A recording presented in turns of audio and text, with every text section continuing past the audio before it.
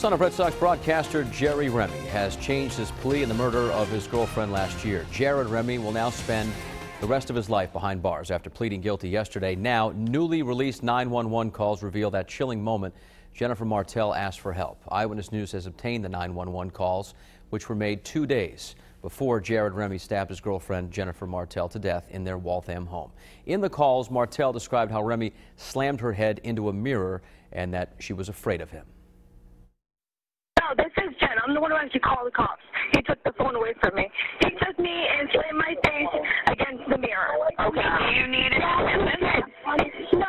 I'm fine. He's just a very violent person who's on a lot of medication who might need some serious help because he is very angry and has a very bad temper, and he has a history of hitting people.